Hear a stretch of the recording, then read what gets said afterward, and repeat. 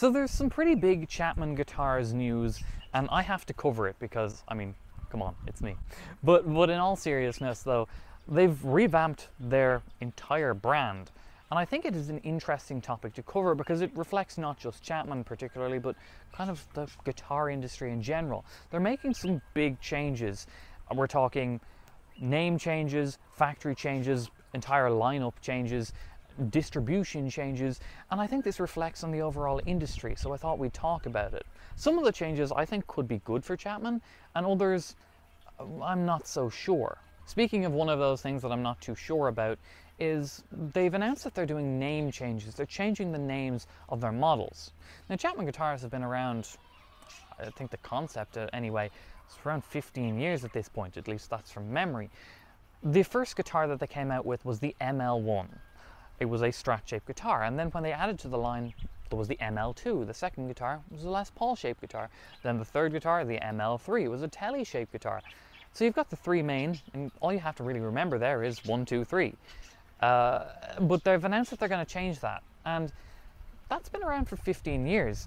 I'm surprised that they want to change it now. And I can understand the reasoning and the concept behind it. A lot of people don't like the couple letters and numbers, like Ibanez, the RG74321QM. It's like a barcode numbering system, and it's not particularly catchy, and I get that.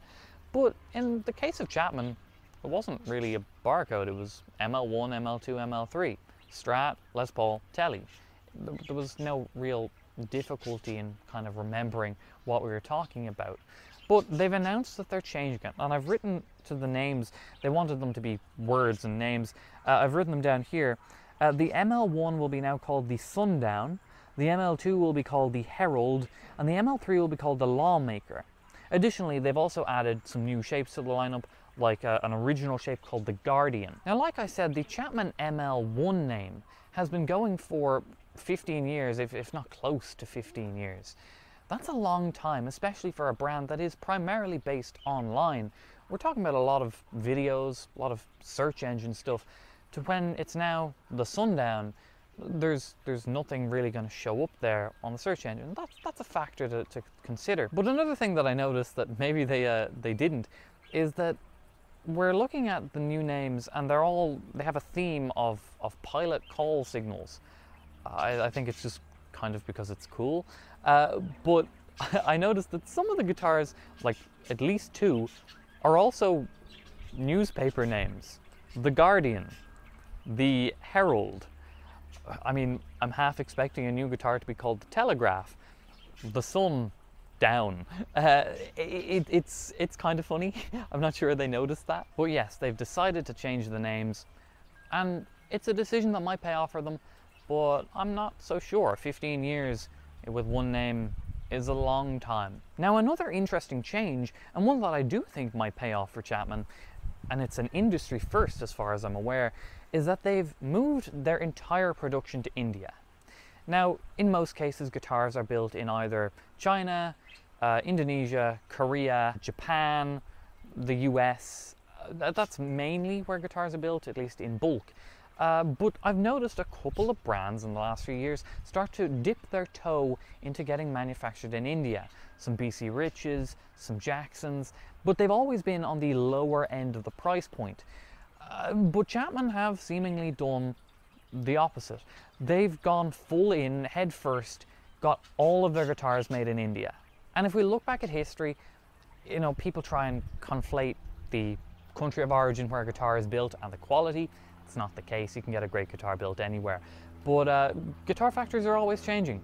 It used to be, you know, Japan as a substitute to the US, then it was Korea as a substitute to Japan, then Indonesia as a substitute to Korea, and the prices eventually raise up enough to where a new country is found. And in this case, it's India, and Chapman have done a first here. They're getting their whole line built there, and I think this could be beneficial for them. Now, with that, there is a caveat, a big difference that I noticed and was quite surprised by. See, Chapman throughout their history have normally had the whole range covered. Well, they started out in the budget line of guitars. The original ML1 was £199, but that was 15 years ago. The world has changed and prices certainly have. We're not going to see a guitar in that range again, at least not from a brand that has got more name recognizability as opposed to 15 years ago. But in recent years, Chapman has expanded to kind of having the full range of guitars to a degree. They had a lower end, lower range, cheaper, more affordable line of guitars, and then they had their more pro range of guitars. They were a little bit more expensive. They were over $1,000 each, but they were the pro range. And then they even tried to expand to the custom shop UK hand-built ones. We covered that. I was not expecting that to be successful because it is an incredibly competitive market in that pricing category, and it didn't seem to be. I noticed that they were blowing out those guitars that I think were originally retailing for around $4,000 for $2,000.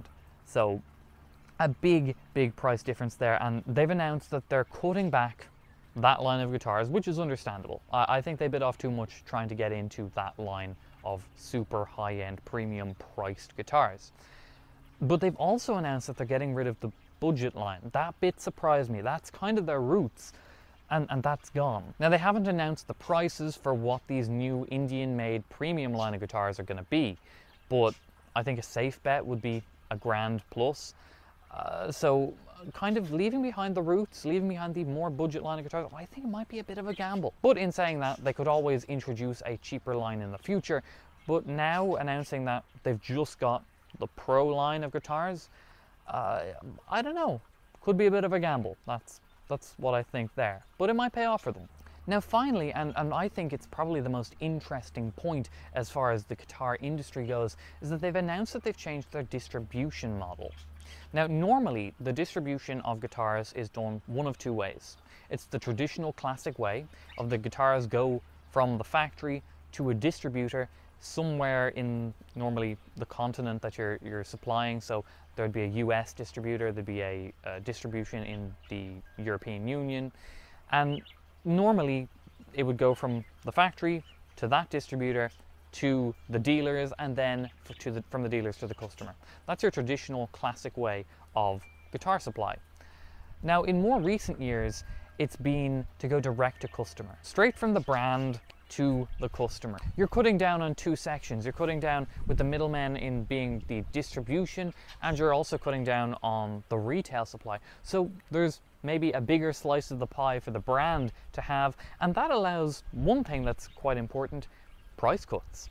Take Vola guitars, for example. Just last year, they decided to go direct, and they lowered their prices at a time when everyone else was raising them. It made it a lot more competitive.